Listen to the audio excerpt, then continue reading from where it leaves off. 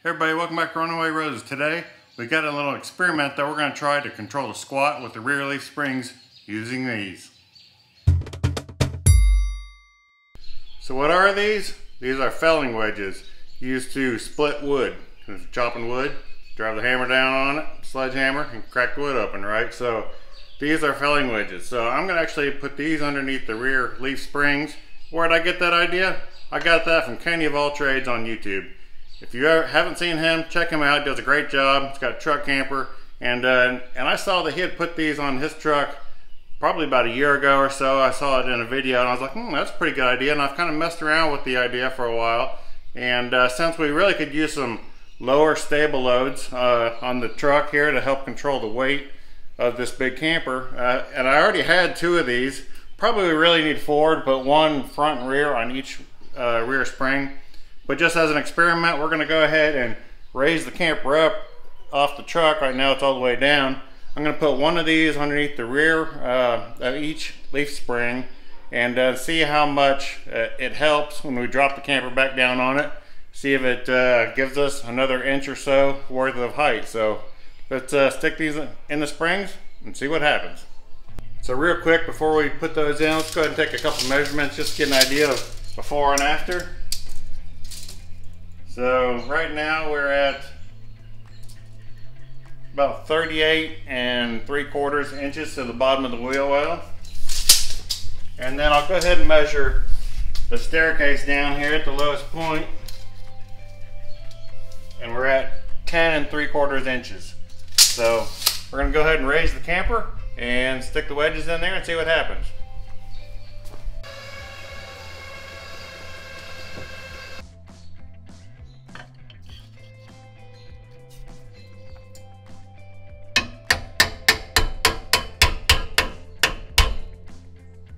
So like I said, we're just experimenting today. I'm not putting these in permanently or anything.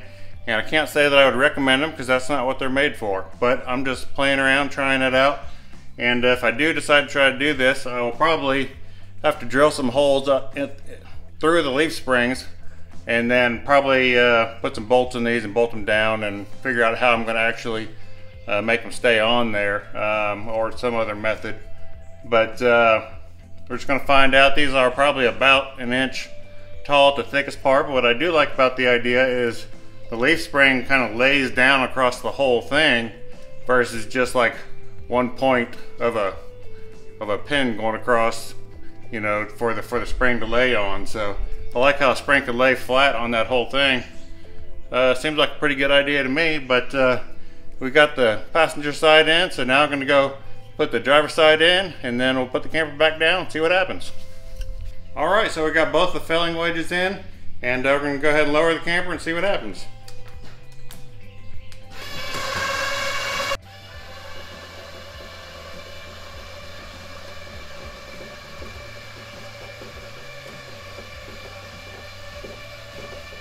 Alright, so the camper is down.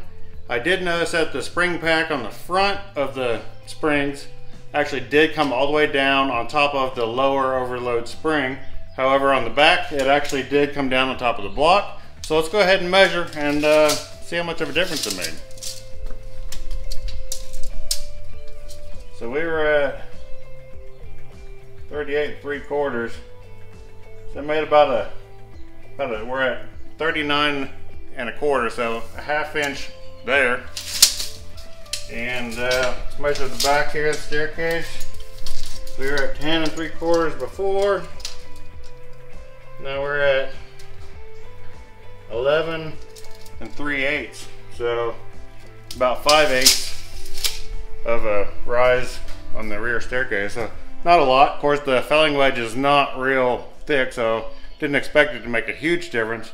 But where it would make a difference is also with just the ride as well. Help stiffen it up, keep the spring pack from bouncing down on top of the lower overload spring.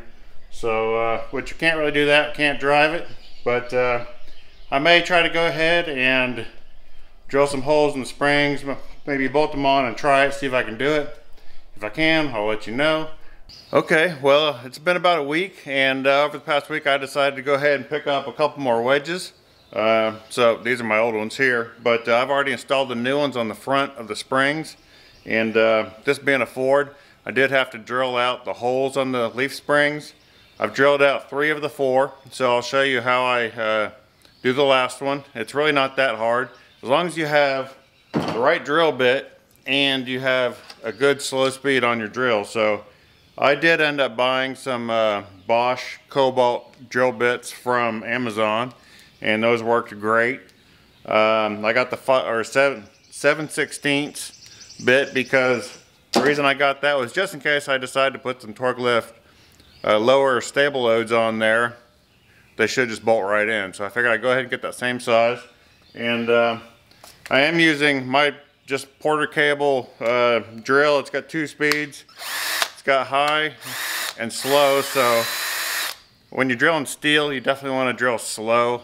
Generally speaking, wood's going to be high speed, and drilling steel, it's going to be slow speed. So this has a nice slow speed, so that it just cuts right through it, and didn't really take that long. Put a jack underneath. I'll show you how I do it.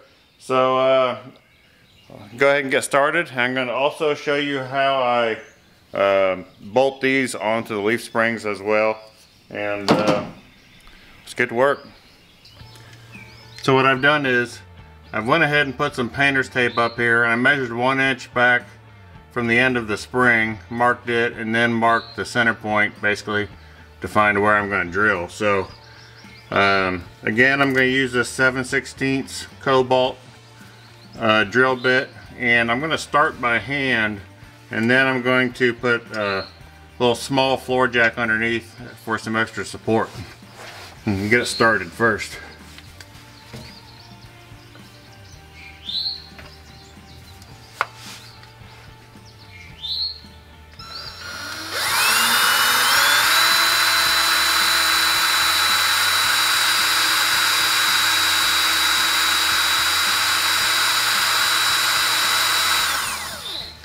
What I am also going to do is put some oil. It's got some motor oil, put on the end of the drill bit occasionally, just to give it a little lubrication there. But you can see it's already starting to drill. Okay, I'm going to go ahead and try to line my drill up here, give it a little support. Or my jack, I'm sorry. It's not going to be exactly straight because my drill bit's at an angle.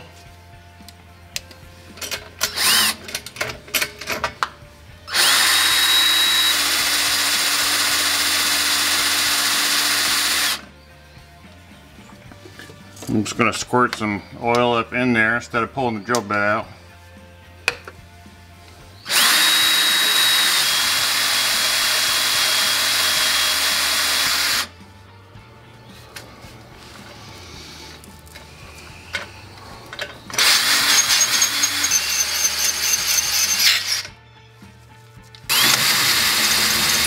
Trying to slowly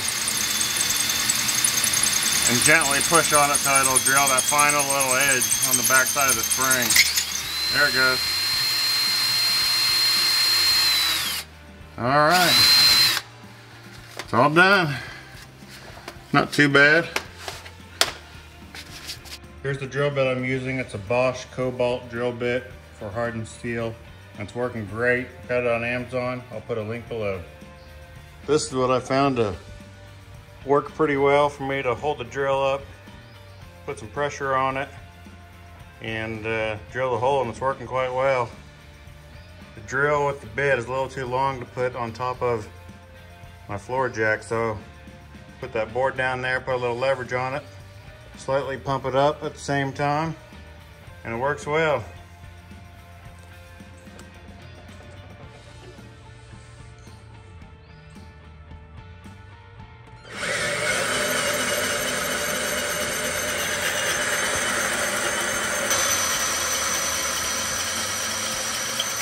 My next step, what I did on the front ones, I can do the same here, is I'm just going to put this wedge up in here. I'm just basically lining up to the back of the spring, and that way it also gives me the thick part to run the bolt through.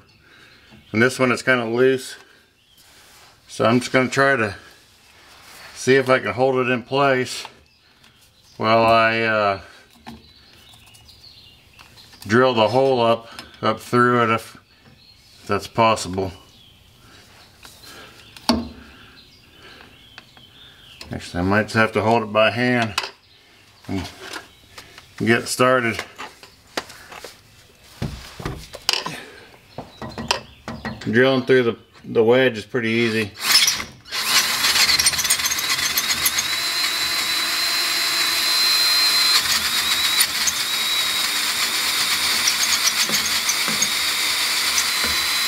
There we go. So I've taken out this 7/16 drill bit and I'm going to put in this 5/8 drill bit. And what I've done with the front ones I found worked. Reason is I want to be able to flush the head of that bolt below the top of the wedge here so that it doesn't stick up. So what I did on the other ones, I just gently try to hold it in place. Just gently just notch it down about a 1/4 inch, 3/8 of an inch. Have to kind of go back and forth a little bit so it doesn't catch too much.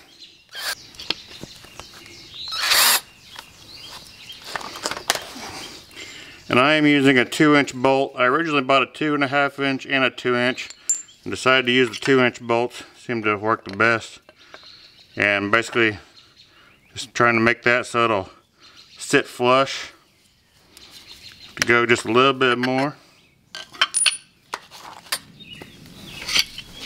It doesn't have to be super strong, although it's enough to hold it in there. So there we go. That'll fit in there flush with the top of it, and then stick it down through the spring. I got a washer, lock washer, and a nut, and tighten those up. And let's go ahead and put that in place.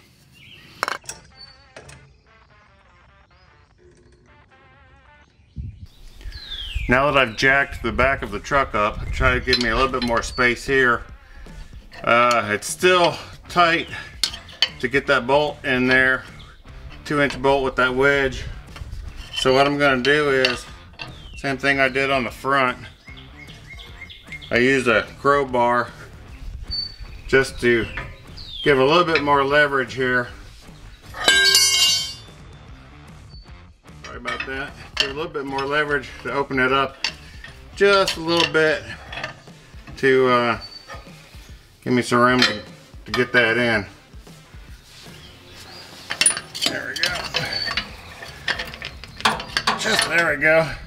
Just enough to pry the spring down a little bit to get that in place. Get the bolt through there. Go ahead and put my washer, lock washer, and a nut on there. Get my wrench. Snug it down. There we go. That one's in. It's not going to go anywhere. I'm going to go ahead and drill out and do the one on the other side, and it'll be all set. This side's a little bit more difficult to get to because of the exhaust pipe here. But like I said, I've already got the hole drilled in the spring, so I just need to try to drill the hole in the block. Try to hold it still and drill it. I'm gonna go ahead and pull it out and drill it.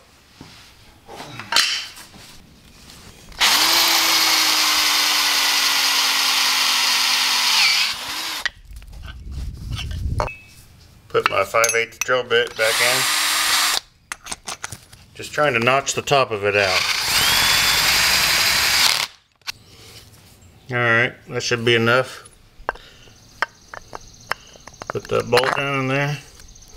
Flush it like that. Let's go stick it in. Put my crowbar on this side. See if I can.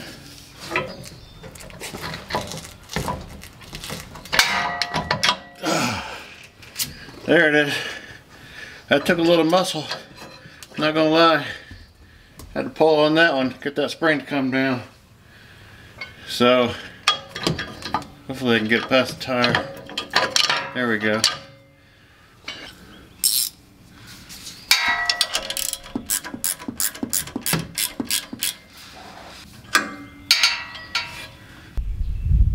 There we go, it's in. Looks pretty good. So there we go.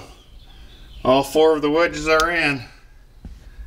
Now the true test will be when we load the camper up here and find out how much they help or not.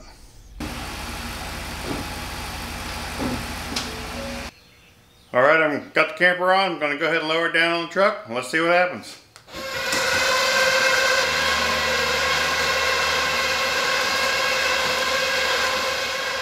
Alright, we got the camper down on the truck. Let's go ahead and measure the wheel well height as well as the staircase. We were at 38 3/4 before. Now with both blocks in, we're at 39 5/8. So that gives us 7/8 of an inch, so almost an inch. And then our staircase down here, we were at 10 3/4 before. Now we are at exactly 12 inches, so that's pretty good. That gave us an extra 1.25 inches in the back, so I'm thrilled about that. That worked out good. Alright, the experiment's working out pretty awesome. Right now we got about almost an extra inch in the back worth of height, so I'm excited about that. And bring the staircase up a little bit more, even better. So this is working out pretty good. We'll see how it rides. It's going to ride firmer for sure because the springs just aren't going to have room to flex and move. But I'm used to that with our old Ram 4500, so not a big deal. You know, it's a truck. It's going to ride firm, right? So I'm just going to give it a try again. This is an experiment that I'm doing. I don't recommend you doing it because we're not using these wedges for the intended purpose. But I'm just going to try it out, see how it does.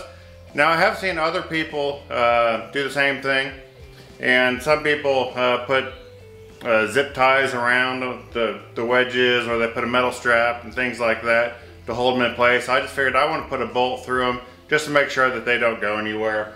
That's just my method of doing it, right or wrong, I don't know. That's what I came up with. So I'm not going to go take it for a spin right now. We did drive around this weekend with the 2 front ones in, and I do feel like it had helped, and it did firm it up just a little bit, not much. So we'll find out when we got hit the road with all 4 of them in. So I'm excited about that. I'm going to see how it works out, and then if it works out, you know, after a couple trips, I'll probably go ahead and paint them black just so they hide them back in there. So you know, whatever, not a big deal. Maybe this gave you an idea, or again, I do have the holes there, so if they don't work out, I'll just put some Torklift lower stable loads in and be done with it. So we'll see how it goes. Thanks for watching, and we'll see you next time on Runaway Roses. Bye bye.